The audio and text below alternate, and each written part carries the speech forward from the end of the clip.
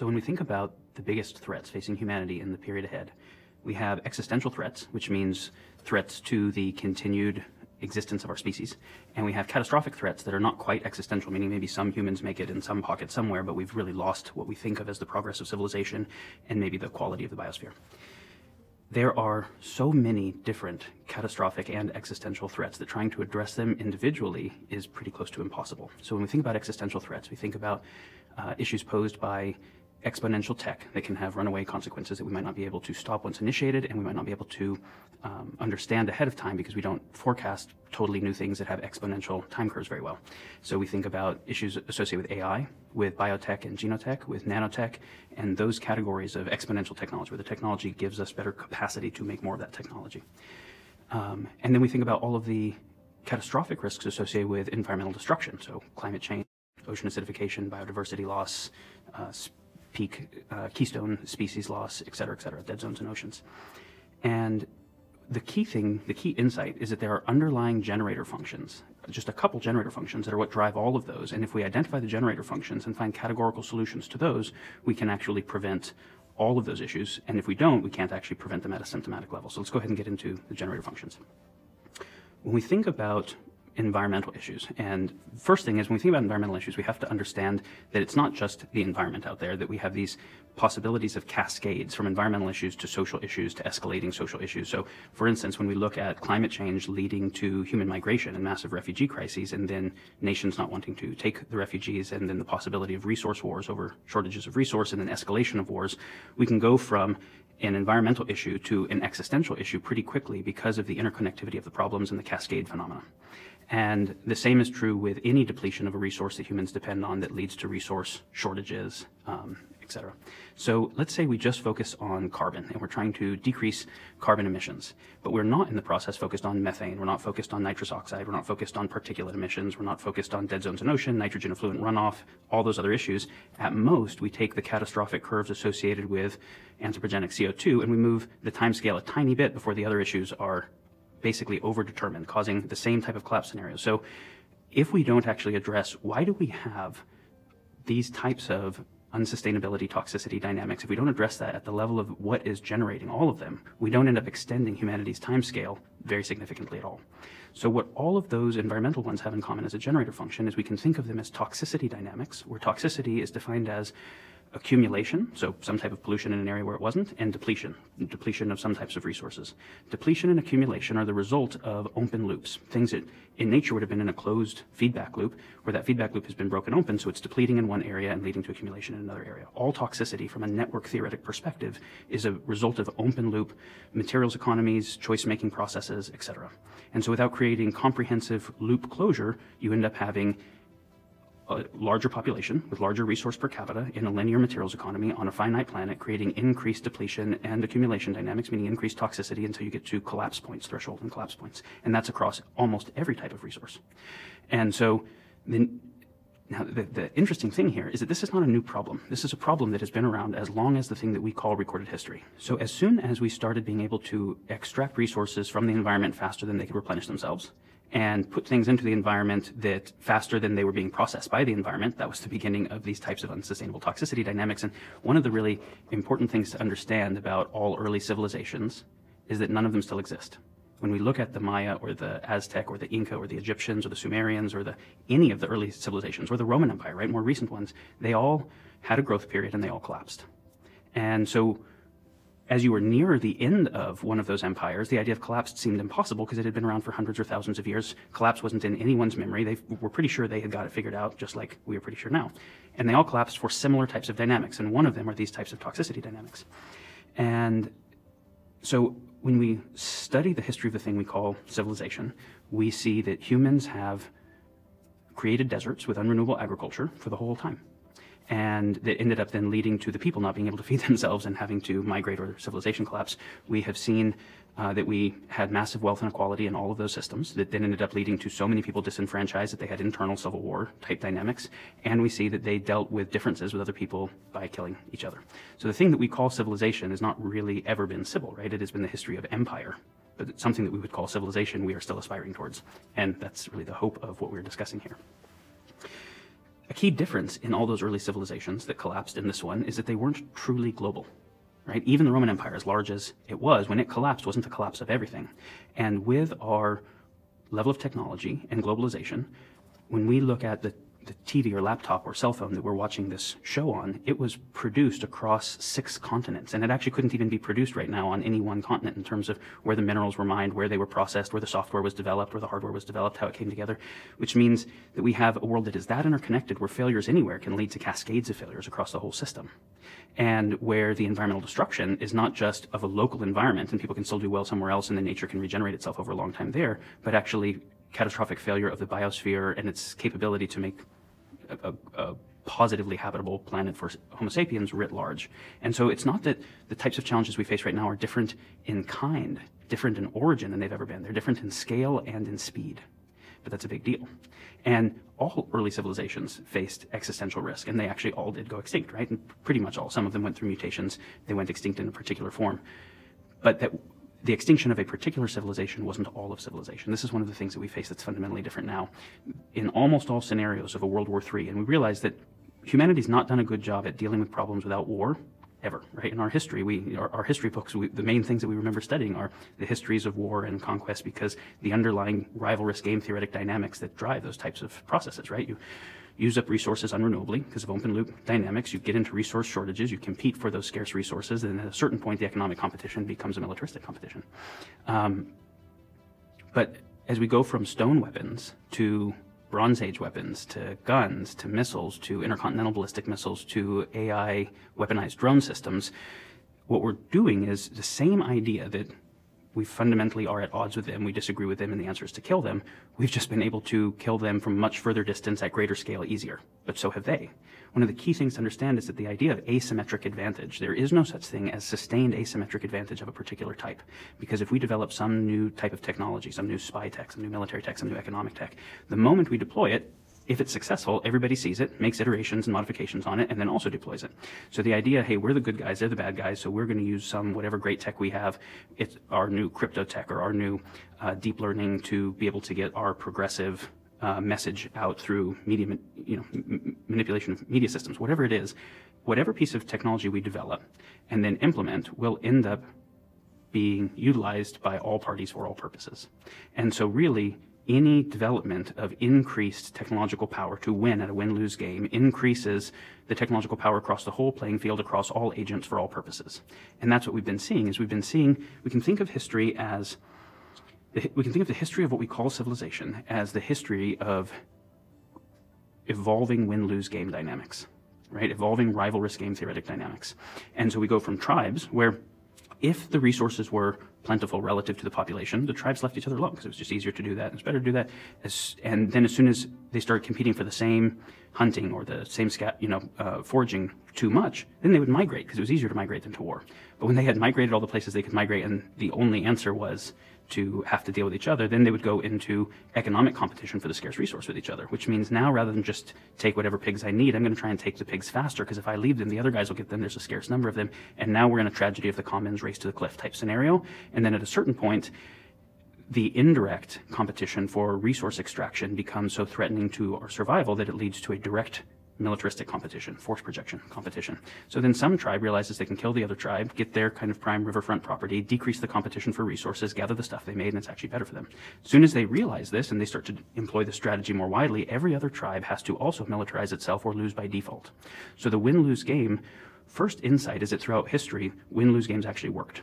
And so when we study the art of war, the art of strategy, what we study is how to be successful at winning at fundamentally win-lose games, rivalrous games. And the key insight is that they worked. And the second insight is that they were obligate, meaning if anyone else played them and you didn't play, you lost by default. So history has been a process of who was better at winning at win-lose games, which also means who was better at being able to cause losses, right? And those losses were the direct losses of the other and the indirect losses to the environment and the commons. With scaling technological capacity, those losses just get larger, right? The fallout, the externality of that process gets larger. So then, of course, if you're a tribe and you're being prepared for militaristic conflict with another tribe and they're bigger than you, you think maybe if I merge with this other tribe, this other smaller tribe, we can both survive together. And now we start getting groups of tribes and we start getting the evolution of fiefdoms and kingdoms and nation states and global economic trading blocks that are basically larger in-groups competing against growing out-groups for resource extraction, information asymmetries, militaristic, strategic competitive advantage. That we can think of the whole history of civilization in this way, right? But when if we keep doing that dynamic and we start having exponential technological curves, and we're really at the verticalizing part of exponential curves now for the first time ever, like the Industrial Revolution started an inflection, but it was really with computation and the ability of computers to make better computers and the ability of computers to start making better biotech and biotech making better biotech. We really start to get in the verticalizing part of these curves. Then exponential extraction, again from a finite planet, leads to collapse of the biosphere. And that's what we're doing right now, right? A growing population, increased resource consumption per capita, exponential extraction, and then turning it into trash. So exponential pollution, finite planet, that's a self-terminating scenario. Exponential military capacity that causes direct harm to other when realizing that all sides end up having the same dynamic. We don't actually get to make it through World War III. The technology is too powerful and too multipolar to be able to make it through, but we also don't know how to, in any long game, to navigate win-lose games that don't involve war. And so we're really tasked with doing something that has never been done before, which is having a civilization that doesn't collapse, being able to deal with conflicts not through war, and being able to have this much technological capacity that we don't use destructively. So frame it up another way. We have always used the technological power that we've created for some purposes that we can call positive and other purposes that for some agents would be called negative, right? Whether that's environmental destruction, killing other people, suppressing people, whatever. If we have, and that's the result of the rivalrous game dynamic, that the win at one side is the loss at another side, right? We're competing for a win in some kind of zero-sum finite game dynamic. Rivalrous games multiplied by exponential technology self-terminate in every scenario. Because exponential technology means exponential destructive capacity. And even though it also means constructive capacity, the destructive capacity ends the whole game, so the constructive capacity doesn't matter. It's important to realize that it might take me a year to build this building, but I can take it down in minutes with a wrecking ball. Right? It might take me 20 years to grow an adult human, but we can kill them in a second. Destruction is just easier. Entropy is easier. There's a lot more ways to put 50 trillion cells together that don't make a human and that just make kind of a biological mess than the very few ways you can put them together to actually get a human. And so when we start thinking about what are the consequences of new exponential technology, there are statistically more of them that are destructive than constructive, but at a big enough scale that we actually cannot live through the consequences of their destructive capacity. So we cannot put the exponential technology curve back in the bag. We can't even slow it down. The reason we can't slow it down is because we're currently caught in what we would call a multipolar trap. And multipolar traps, like a multipolar prisoner's dilemma. So the tragedy of the commons or the arms race are examples of multipolar traps. So we don't want weaponized AI drones. Like nobody actually wants a world with weaponized AI drones with facial recognition. Everybody knows that that's a really bad idea, and that if we do it, there's a pretty good chance we'll all die from those weapons. But we also don't make a treaty to not make weaponized AI drones and nobody make them, because we know that if we made that treaty, we would assume that the other side was defecting against it secretly, and then they would get the capacity and they would rule the world, so we defect against it secretly while disinforming the other side that we aren't and spying on them. And so that scenario of that kind of multipolar trap, it's the same thing of like, okay, I don't want to cut down all the trees, but if I leave the trees, there isn't actually going to be a forest because the other guy's going to cut down all the trees. And the other guy's actually my economic competitor, and my life gets worse if he gets ahead, and I have all the economic incentive to cut the trees down. I have no economic incentive to leave them, and I don't even get a forest if I leave them because he's going to do it, but he's thinking the same thing about me, so I race to cut down the trees as fast as I can, and he does, so we both increase our tree cutting down technology and capacity. This is a classic race to the cliff, right? And you can see this in terms of fishing. You can see this in terms of all material acquisition process. We can see it in all military process. So the multipolar trap, right, which is the result of a multiplayer rivalrous game theoretic dynamic, is an underlying generator function of the things that have always sucked. But with exponential technology, we get exponential suck, which ends up equaling catastrophic risk. And so we actually need a categorical solution to multipolar traps, which requires a movement from rivalrous to anti-rivalrous game theory. Rivalrous game theory means that there is some in-group called a company or a country or a race or whatever the identity of an in-group is that is competing against some out-groups or willing to externalize harm to some out-groups for some finite win. But again, whatever technological capacity we have to win will end up being found out by and innovated on all sides, and so that just escalates the consequence. An anti-rivalrous game means that we create a game where our win not only doesn't require their loss or a harm to the commons, but our win necessarily benefits them, and vice versa. We've actually coupled our well-beings. And this is not communism. Communism failed at this. It's not socialism. It's also not capitalism. It's not democracy. It's actually not any of the systems for collective sense-making and choice-making we have ever had. Winston Churchill made this famous quote that democracy is the single worst form of governance ever created, save for every other form of governance ever created. And, you know, the joke was the idea of getting a lot of humans to work together and participate together in some effective way is a really hard thing, and we're just not good at it yet. And all of the systems that we've created have really serious problems. So as much as we like democracy compared to totalitarianism and other systems, I want to frame democracy in a particular way here. Before democracy, but for the whole history of the thing that we call civilization, for the whole history of Homo sapiens, most of it, we lived in very small tribes. In a very small tribe, everybody could know everyone. Everyone could care about everyone closely. There were no anonymous people. There was no spaces that you affected called far away. And you could actually all sit in a circle and talk. Everybody could hear everyone's perspective. And if anyone was really unhappy with the choice that the village made, it would be so problematic because you're with them all the time that it really wouldn't work. So they had a very slow but effective process, because they also didn't have changes that needed to happen that quickly most of the time, of a kind of more egalitarian consensus-based system. But it caps out at a very small number of people, because you can't have a very huge number of people all have a conversation until they come to agreement. So to be able to start to scale to numbers larger than about 150, right, larger than Dunbar number, we had to have a process where not everybody had to agree, which means that some people were going to be really unhappy with what happened, which means it's going to be marginalizing to some people. So democracy said, let's at least have a system where more people are happy with a thing that goes through than unhappy with it. And since we can't all have a conversation around it, we'll end up picking representatives who do most of the conversation for us, and the main thing we do is pick a representative. And we'll pick propositions, and the proposition won't actually represent what we care about, but it'll represent a little part of it to try and make it easier. So you think about the process of a proposition. Proposition is someone puts forward some idea, typically because they have some partial sensing of something that matters to them, right? Some problem they want to solve. And typically some vested interest of the part of the overall landscape of connected issues that they care about. And you notice that none of the propositions are very well formed. If they were, everyone would like it, right? The proposition, if it goes through, whatever it is, proposition A, if it goes through, benefits some things and harms other things. And if it doesn't go through, it benefits some other things and harms some other things, which is why some people want it and some people don't want it.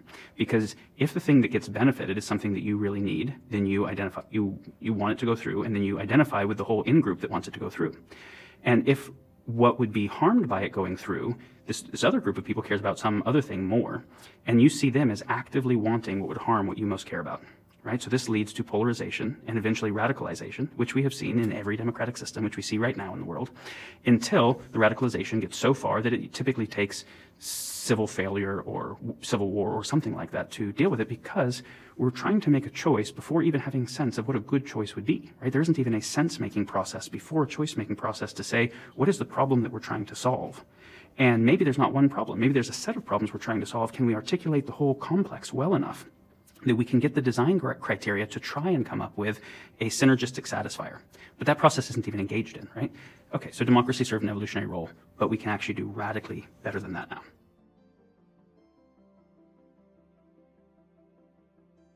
So if we think about it from a kind of a game theory perspective, there's a few transitions we can think about. We can think about zero-sum games to positive-sum and increasingly positive-sum games. If it's zero-sum, not everybody can get ahead. Somebody getting ahead means somebody else not getting ahead. And so, or it means you have to subsidize the pool so that everybody can get ahead from somewhere, which usually means from the finite savings account of the planet, or, you know, but we have to move from zero-sum to positive-sum, and not just positive-sum, but increasingly positive-sum.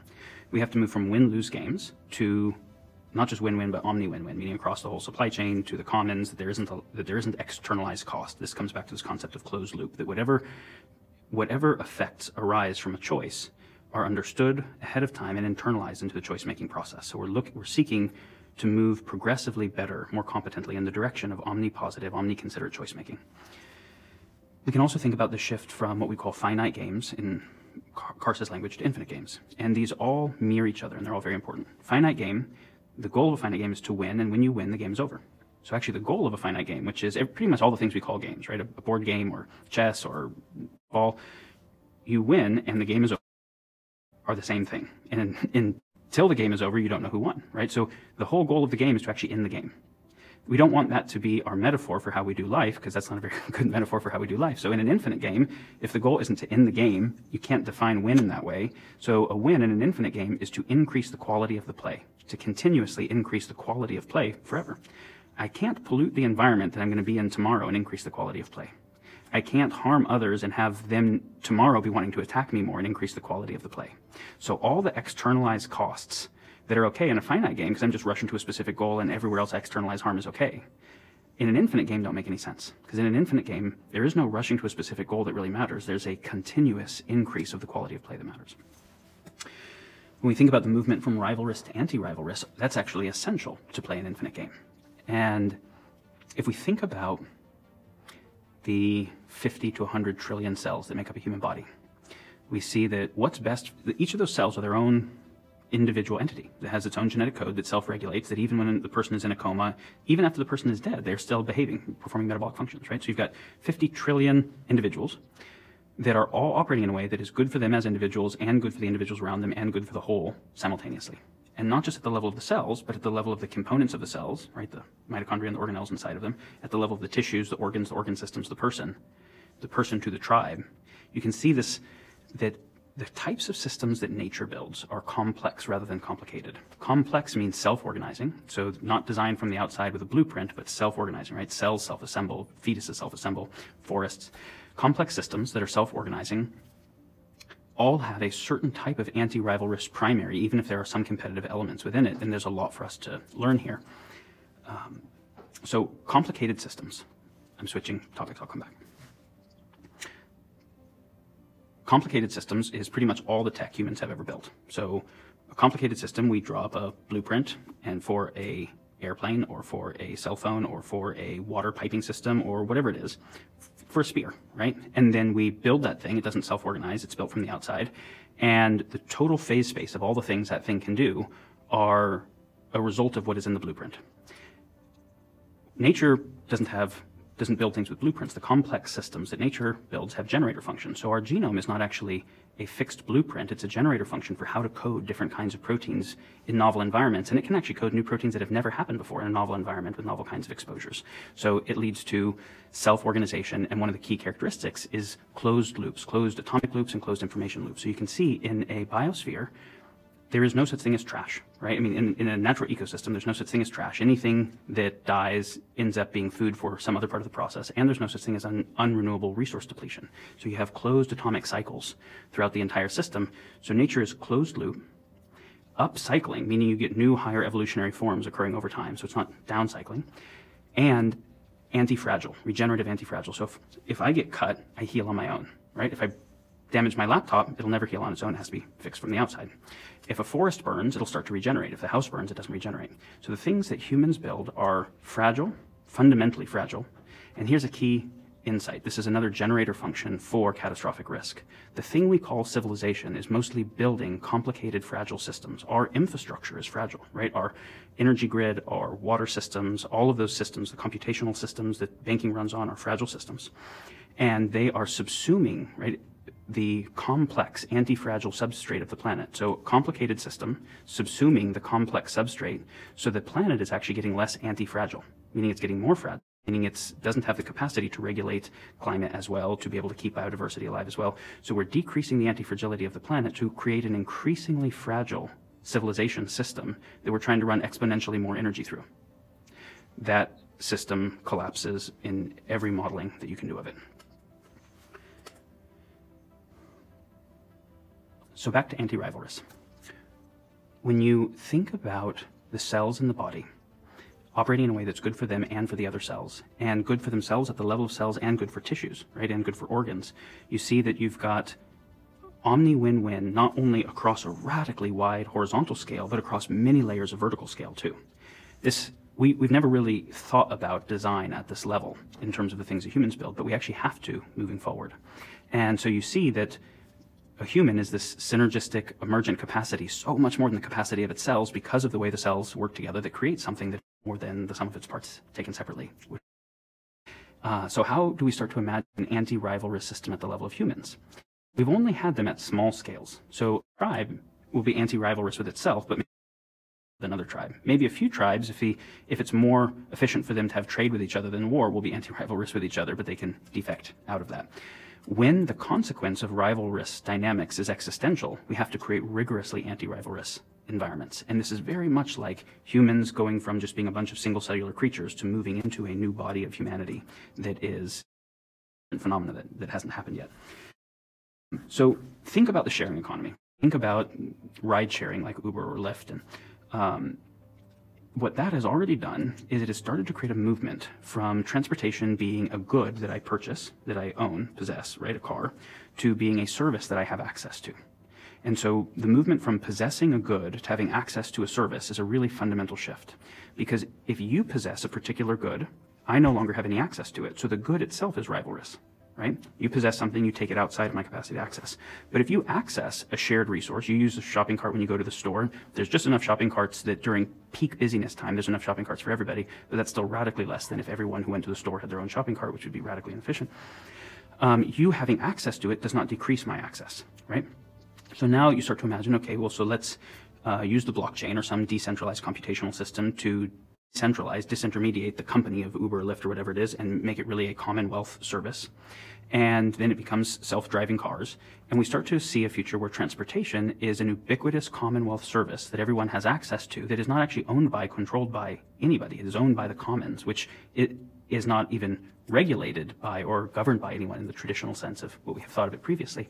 And now you having access to that, because there's just going to be enough cars or transportation units that during peak resource time, there's plenty of them, including the ones that are in repair, right? But that's still going to be something like a 20th or a 40th of the number of cars that we currently have, which means so much less resource taken out of the earth for a higher quality of transportation service available to everybody, because most of the cars spend most of their life sitting. And now, right, the best car that could scientifically be built today can't ever be built because some of the intellectual property for the best car is owned by this company and some of the other intellectual property is owned by this company. And so even if you're the wealthiest person in the world, you cannot buy the best cell phone or laptop or medicine or car that could exist because we can't synthesize the intellectual property because we're trying to play rivalrous games of companies competing for market share and keeping the ideas separate, right, which decreases the innovation that's possible there. So now imagine if we could actually synthesize all the intellectual property. We didn't have to have all the budget that would go into marketing that gets to go back into product development. We didn't have designed in obsolescence. We actually had designed in modular upgradability. We could have radically higher quality of transportation available to everyone than any billionaire has access to today, radically less resources taken from the earth, and your access doesn't decrease my access at all. So the good itself is not rivalrous in that particular scenario, which doesn't lead to a rivalrous relationship. Now say that the same is true for the science studios and the maker studios and the art studios and all of the things that you could possibly want to have for your enrichment and your creativity. Well, if you have access to everything that is fundamentally meaningful, getting things, and that's a baseline, then we're not conditioning the impulse to get things in the same way that when scarcity is the baseline and getting things is the only way to survive and then get ahead and move up Maslow's hierarchy, right? And so you have no status associated to getting things that everyone has access to. So then the only way you have differentiation or individuation is what you actually create. But you don't create something, you don't create a piece of tech or piece of music to get money to buy something that you already have access to. You create it because that's the only interesting thing to do. And you have an education system and a civilization that is geared towards facilitating children finding out what is innately fascinating to them, what they're passionate about, and doing that. So now, if you have access to an art studio and you produce some great art, and I get to listen to that music now, I get to see those images, you produce some technology, you produce some medical breakthroughs, whatever it is, and I instantly have access. Your access increases my access rather than your possession decreasing my access. So we go from a rivalrous ownership of goods model to an anti-rivalrous access to shared commonwealth resources model, where I'm invested in making sure you have maximum access possible, because the more access you have, the more generative you are, the richer the commonwealth is that I have access to. We're not just moving to non-rivalrous, which is just decoupled. We're moving to anti-rivalrous, positively coupled. So to recap, the generator functions of all the problems we face in the world today and all the catastrophic and existential risks moving forward, we can really think of two generator functions. Rivalrous games, win-lose games, multiplied by exponential technology, self-terminate. Because exponential destructive capacity, finite playing field, self-terminates. We can't put exponential tech back in the bag, so we have to create anti-rivalrous games. That means anti-rivalrous incentive at the level of economics, governance, culture, and identity. The second generator function is complicated systems subsuming complex systems. Our fragile, open-loop materials economy, technological supply chain, consuming the closed-loop, anti-fragile ecosystem, and trying to run exponentially more energy through an increasingly fragile system also inexorably collapses. And so we have to learn how to create complex rather than complicated civilizations. We have to create a civilization that is fully closed loop, meaning that we have atomic accounting. All of the new stuff is made from old stuff. We don't have net depletion or net accumulation toxicity anywhere. We can use new photons because those are coming in all the time, but not new atoms, right? So atomic cycling, new energy input, and basically unlimited information or pattern. So the future of the economy is being able to cycle atoms, upcycle them with the use of the energy input that we have daily into the creativity, which is pattern, right? When we look at complicated systems where we don't have closed loop feedback, the key thing is that all of our technology, all of our complicated technology benefits some things and harms others, right? Our computer gives us the capacity to do some great stuff, but the laptop has negative ergonomics that messes up our neck and our wrist because it wasn't paying attention to ergonomics. Or the anti-cholesterol med will lower our cholesterol, but it's toxic for the liver and the brain because it was only paying attention to cholesterol, right? So there are complex systems, and we make a complicated solution, right? A solution for a finite set of metrics that's always less metrics than the whole. And we try and do an optimization function for the metrics we're paying attention to. The metrics we're paying attention to are always less than everything. Whichever metrics we aren't paying attention to, we externalize harm to. We have to learn how to not just do complicated, finite metric optimization and understand how complex systems self-regulate, how to work with those, and how to actually build complex systems. When you look at the fact that complicated systems are benefiting some things and harming others, you realize that's actually a rivalrous-like dynamic, because not having fully closed loop, it's a theory of trade-offs, right? We're benefiting something, harming something else. When we talked about democracy, when you make a proposition, if the proposition goes through, it benefits something and harms something, which is why some people like it and some don't, and if it doesn't go through, it benefits something, harms something. It's based on a theory of trade-offs. But in a radically interconnected world, those theory of trade-offs are always problematic. With exponentially more power, they're exponentially more problematic. When we talk about rivalrous games, win-lose games, that's based on a theory of trade-offs of what's good for one in-group will be bad for another out-group or bad for the commons that all groups are part of.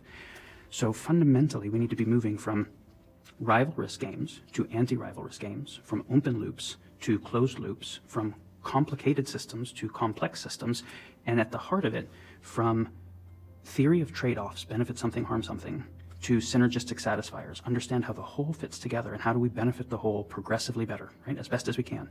Omni-consideration means, when we think about to consider, it both implies to care about and to think about, right? To think about the cause and effect and to care about it. Omni-consideration is progressively seeking to care about and think about the consequences of more, internalize those into the choice making and make choices that are omnipositive. And so we can say even deeper than that is a movement from identifying as something that is fundamentally separate, that could benefit at the expense of something else because the other is not a part of self, to identifying as an emergent property of a complex interconnected system without which you wouldn't exist. What am I without the trees and the algae that produce the oxygen that makes the atmosphere? I'm nothing at all, right? So if I think about I without trees and algae, it's just not even a good way of thinking. It's a misnomer of a concept. What am I without the people that produce all of the technology that frames how I think against the universe? And so a movement from identities that are fundamentally separate to identities that are fundamentally unique but interconnected.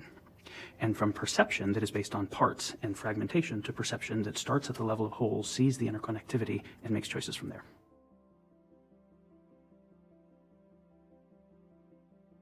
So our level of technological capacity allows us to change things that we didn't think were changeable, and actually forces change to things that we didn't think were changeable, also at speeds that we didn't think were changeable previously, which means that a lot of things that we've taken for granted as having already been figured out and being axiomatic foundations have to be reconsidered.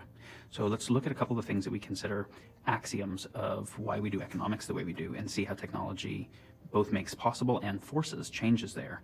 And one of the things that I would really encourage everyone to do is to re-question the core axioms of governance, of culture, of the way you think about game theory, the way you think about evolutionary biology, because in the presence of the level of ability to change so deep in the stack of what we, of Earth, of ourselves, you think about genetic engineering, right? The level of genetic engineering, we're not just talking about humans evolving via natural selection, we're saying we could actually change our nature, not just change our nurture, change the thing that we call our nature. So then, do we want to genetically engineer ourselves to all be hyper-aggressive hypercomputers? Do we want to engineer aggression out of everyone? What is the basis upon which choices at that level of depth and significance would be made? This is ultimately a set of ethical questions and existential questions. Now, the tricky part here is that the technology that gives us the ability to do that is applied science. And science, as a philosophic system for understanding the nature of the objective world, has long held itself to be uncommensuratable with any system of ethics, that ethics is a subjective thing. Science studies the objective, so science can say what is, but not what ought. So if science says we have no ethical system, we have no basis of what good is, what ought is, and not only that, but any system of ought is gibberish. And yet it provides the power via the applied form of technology to change everything and make paradises or hells.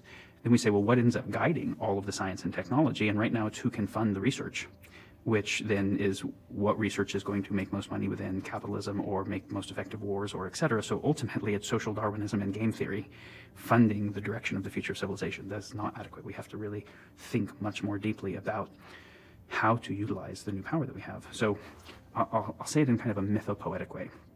Exponential tech is giving us something a lot like the power, right? The ability to destruct and create and change reality so much more powerfully than we could previously.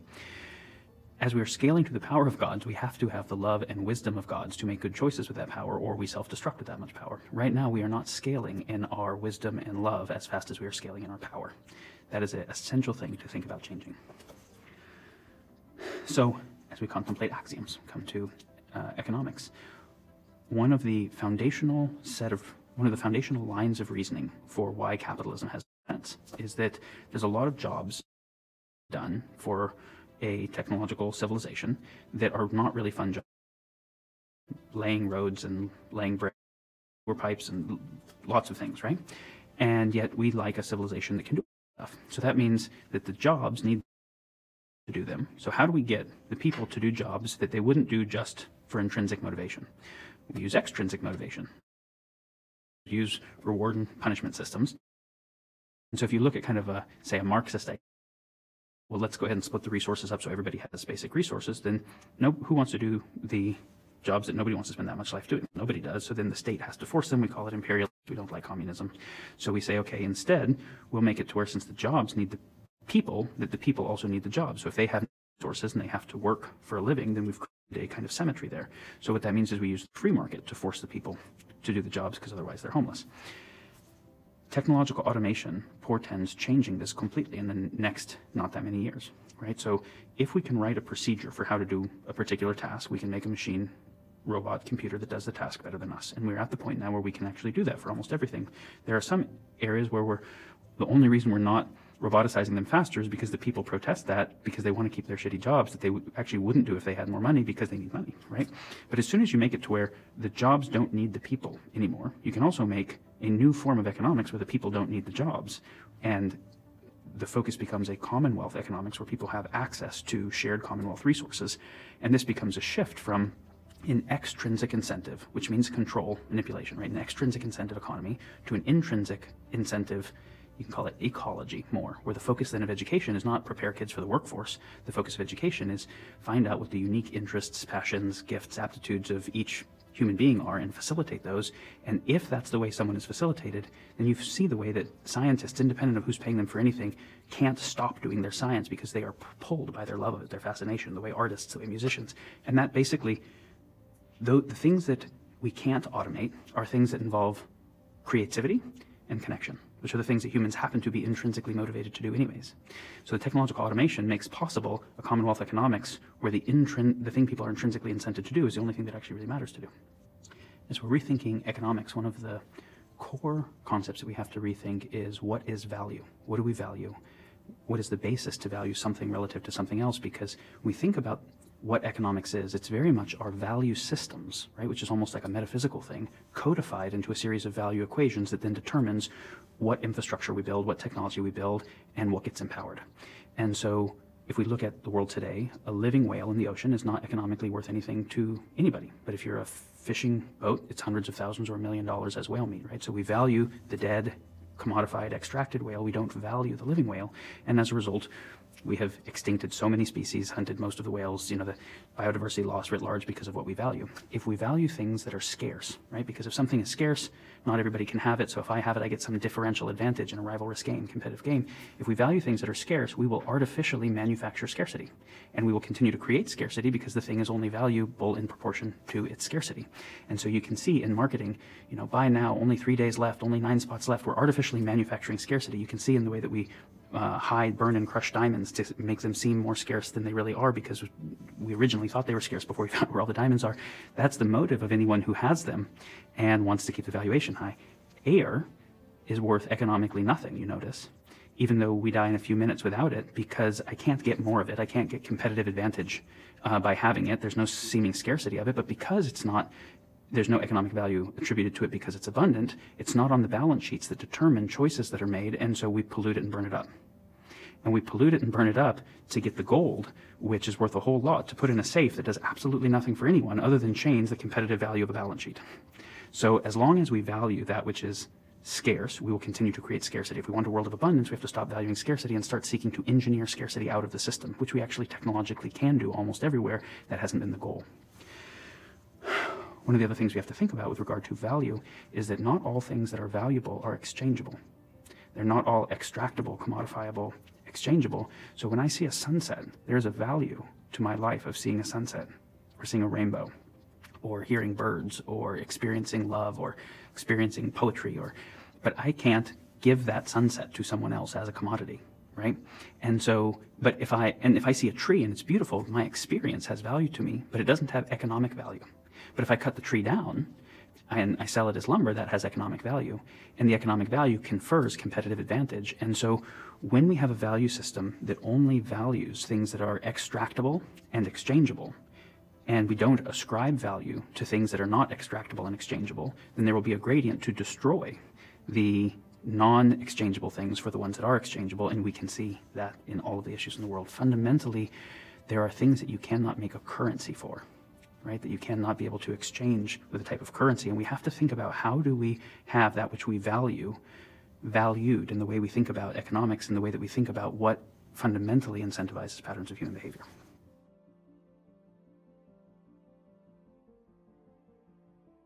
So as we are rethinking civilization, we're rethinking how we build technology and how we build infrastructure. We're rethinking governance, economics, law, jurisprudence, and ethics as the basis of law. We're rethinking culture and identity, and then how all this comes together in a full stack self-organizing civilization. When we think about economics and governance, both economics and governance can be thought of as processes of choice-making, collective choice-making. So when we think about economics within capitalism, if I have more money, that means I have more concentrated choice-making capacity. I can gain access to resource and decide what to do with those resources, and I can basically put other people under my employment to carry out my choices. And so capitalism, ownership is actually a choice-making system where the underlying idea is that to get more money, I had to produce goods and services that the world actually valued in an effective way that the world valued, and if I did, that meant that I was better at productivity things than other people were. Therefore, I make good decisions with the resources I have, so I should steward more resource. That was the core idea. Except, of course, I can gain access to money through production or extraction, and they're not the same, and extraction's easier.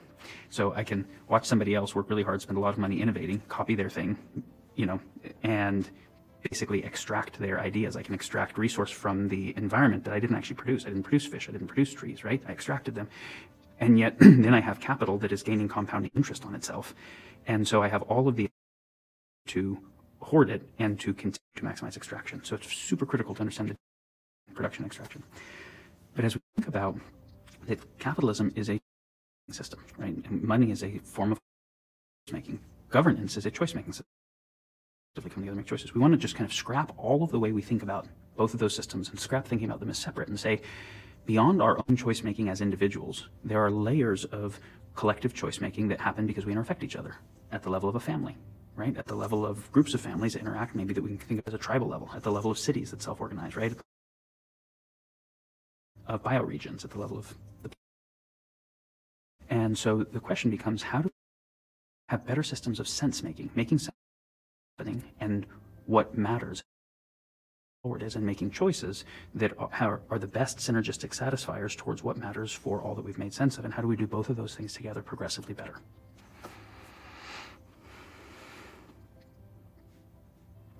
So one key insight is that before we go to choice making, we have to do good sense making, right? Before I decide where to step, I want my eyes to be open and looking at the ground.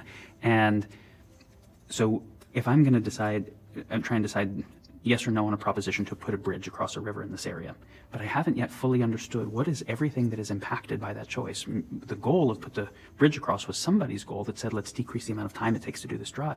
But the people who are not going to want it is because that bridge is going to damage fisheries. Maybe it's going to damage the on each side of it. Maybe it's going to move residential areas that it wasn't previously, right? The question becomes, if we make sense whole context map, what is everything connected to this topic that matters to everyone? Can we have a civic process, a sense making first that surfaces what is everything that's meaningful, what are all the questions that need answered, what are all the assumptions, and then be able to create design constraints from that to go into an integrated design process where we might say maybe a barge can do it, maybe a suspension of a different kind or at a different point. Maybe we don't need to get across the river here because the goal is really much for one company and we can just create how. There's so many more possibilities that open up once we've made better sense of what the whole system is. And so as we think about the evolution of economics and the evolution of governance, I want us to think deeper about the evolution of how we individually and collectively make sense of the world, make sense of what matters and what's meaningful, and go about collective design process of integrated solutions.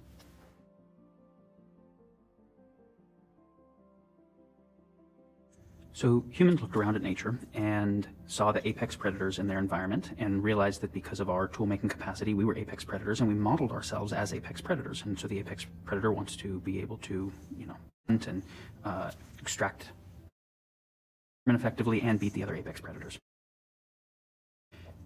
The thing about humans that's different than all the other animals is that we evolve our predatory capacity rapidly through our tool-making. And as predatorily brilliant as a great white shark is, it increases its capacity to hunt over the course of hundreds of thousands or millions of years of slow evolution, while the seals that it's hunting are also getting better at getting away from it, right? Great white sharks don't quickly develop mile-long drift nets to be able to pull all of the fish out of the ocean, the way that we've developed mile-long drift nets, right? Which is why they don't extinct other species, and we're extincting other species, at a rapid scale. And so because of our capacity for abstraction, we can understand the principle of tools and evolve and make better tools. There's a number of animals that use tools, but they use the same tools they were using 10,000 years ago. And if you give a gorilla or a chimpanzee a knife as opposed to a sharp rock and they're trying to cut something, they'll recognize experientially that it's sharp and they'll use it, but they don't understand the abstract principle of sharpness and design a better knife. And then design a laser, right? So there's a process of our capacity for abstraction that made us these tool, not just builders, but tool evolvers. But you cannot act like an apex predator with exponentially increasing predatory capacity independent of not exponentially increasing capacity of your environment to handle that kind of predation. And so as we have the level of technological capacity where we can extinct whole species, we can destroy whole biospheres, we can start to make new species, we can't think of ourselves as apex predators and make it anymore. So we have to say, what has that kind of power? Because sharks don't have the kind of power. Don't have that kind of power. The only thing that has the power that radically is nature itself.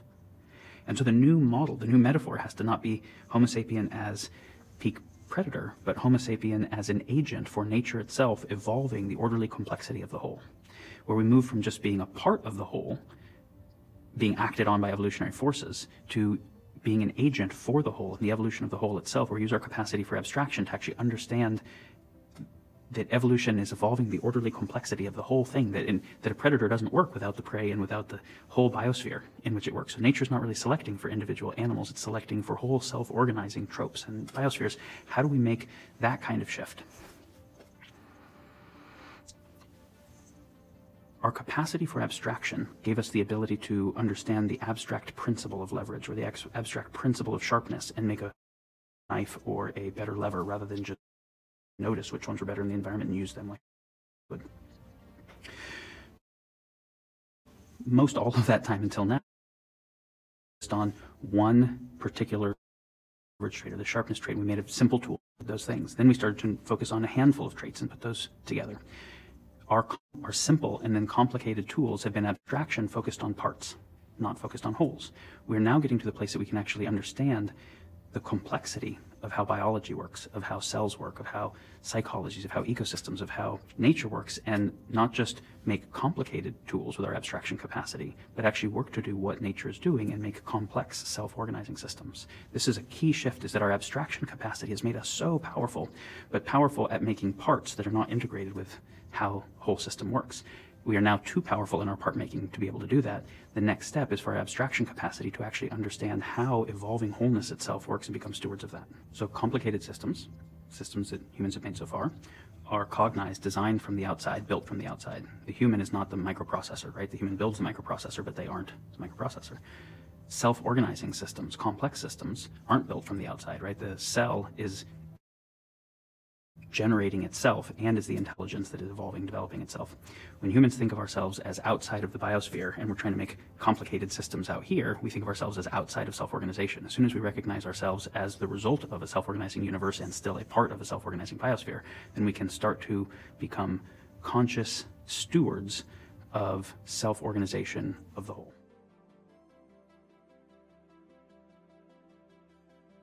So if we came upon some caterpillars, and we didn't know what caterpillars were, and we didn't already know the story of the chrysalis and the butterfly, and we just saw the way that they were eating everything in their ecosystem unrenewably and not pollinating, and we watched them over the course of a little while eat more and get bigger so they could eat faster, and we forecasted based on the curve that we were watching, a continuation of that curve, what we would forecast is that they eat themselves into extinction.